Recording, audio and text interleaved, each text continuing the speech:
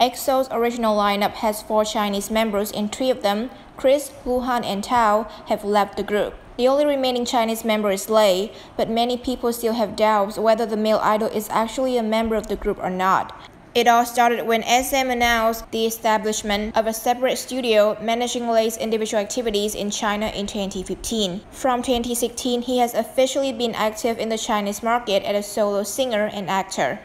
Since then, the male idol is often absent from the EXO lineup, making fans confused whether he will leave like Kris, Luhan and Tao. Although SM and Lay have insisted on the male idol's position as an EXO member over the years, his disappearance from most of the group's activities has caused many people to mistake Lay for leaving the group. The most recent incident is when Mnet's editing team thought Lay was no longer part of the group and decided to blur his face when airing EXO's Envy. Specifically, the latest broadcast of TMI News talk about the topic of mysterious, terrifying, and true stories happening in K-pop music videos. The crowd envy with the appearance of a mysterious shadow was also mentioned, and from here, Mnet had caused a huge controversy. When the crowd envy was shown, all Chinese members were blurred by the editing staff. This can be explained as to avoid infringing the image rights of former members Kris, Luhan and Tao. However, there is no reason for Lay's face to be blurred because he's still an official member of EXO.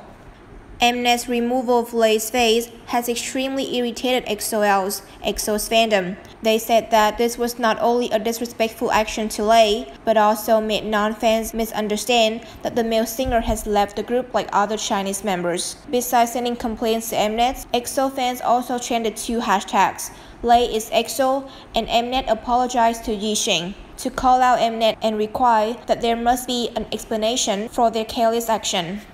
In response to the criticism of EXO's, Mnet quickly listened to the comments and re-edited Lay's part when posting the TMI News video on YouTube. However, a group of fans is still dissatisfied because they think that it's not necessary to blur Kris, Luhan and Tao even when they have left because it looks disrespectful and also makes the music video look bad.